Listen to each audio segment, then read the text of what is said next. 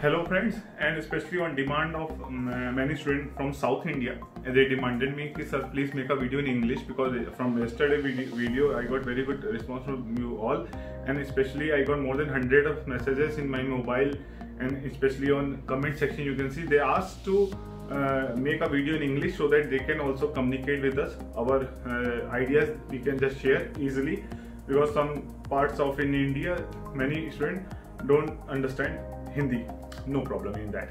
Okay, yesterday, see friends, what video I made was very logical, and today in today's video I will add some more things related to this NEET exam 2020 on September 13.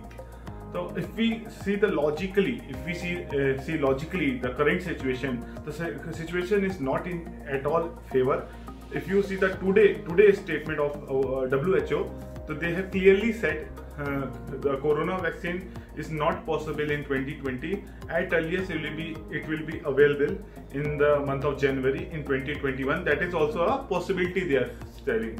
Okay, we can't trust blindly to WHO, because every time they change their statement. But if we see all the ICMR and all the agencies which are working on the drug, there's no commitment from anywhere vaccine will be available before say 4 to 5 months before. So that is a rare possibility of vaccine coming too early, because making a vaccine you need a lot of clinical trial, phase 1, phase 2, phase 3, phase 4, then you need a registration, then production, then you have to supply. The supply chain should be strong and person to person vaccine, and then it's a complicated structure.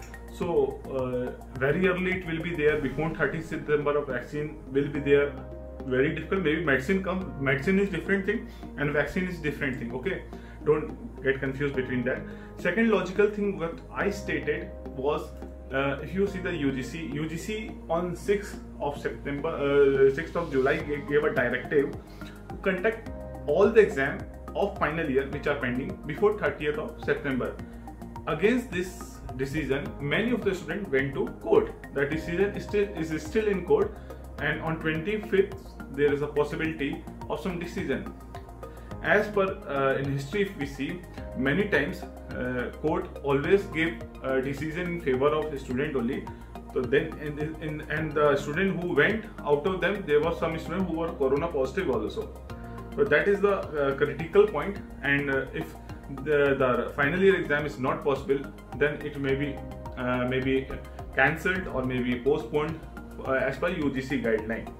Again, if we see Maharashtra government, they have said clear cut they are not in the position of conducting UGC exam. They are against this decision, and Adit Thackeray himself has went to the court against this UGC exam conducting before 30th of September.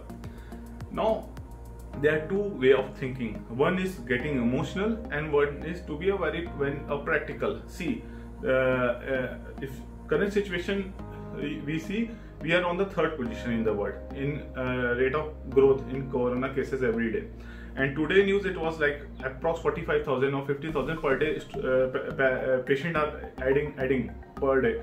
So the situation is very much dangerous, and conducting exam will be very dangerous. Many students are very emotional. They have worked hard the whole year. They have worked hard. They have spent a lot of time. They don't want the exam to be discontinued. But practically speaking, life is more important. If everyone is there healthy and good, then again we can give exam. Again we can attend classes. Everything is possible. So the 2022 everyone is saying is the year of survival. So we have to survive first, and I say if you are healthy, you can survive, no problem. Maybe you are young, but you have to think about your parents also, your near and dear one, because you will be in a hall, you will be in a crowd. You can't avoid social distancing is not possible practically in India.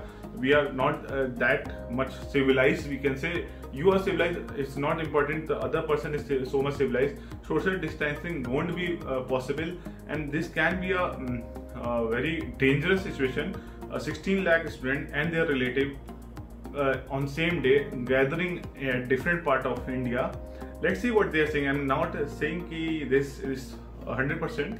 there's a cancellation of exam. But situation, if we see the current situation, it is not in favor. If we talk about the positive aspect, there are positive aspects like NTA is designing a SOP, a guideline to conduct exam. They are very much confident.